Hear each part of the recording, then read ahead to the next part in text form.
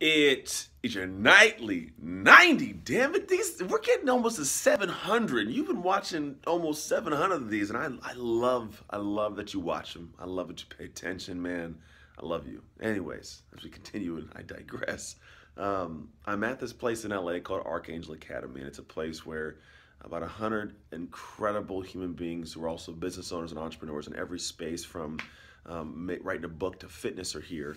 And it's pretty much a place where you start looking at, like, what can you do to serve the world, like a higher level archangel overseer. And what this whole topic is this weekend is about the moonshot. And the moonshot's this thought of, what's the thought that's as big as going to the moon was back when the first idea popped into the president's head, and he said, we're going to go to the moon.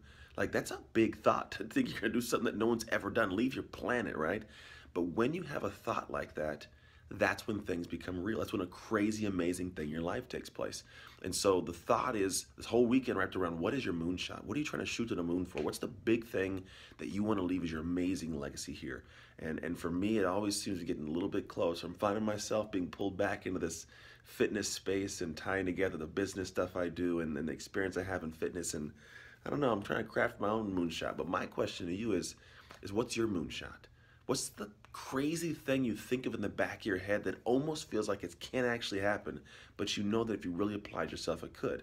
Realistically, I'd actually like to know that. I'd love to have a comment below, and I will respond right back to your actual comment. But what is your moonshot? What are you in this world trying to create? Share this so other people can also comment. And as always, God bless, trust your hustle, and go Ducks.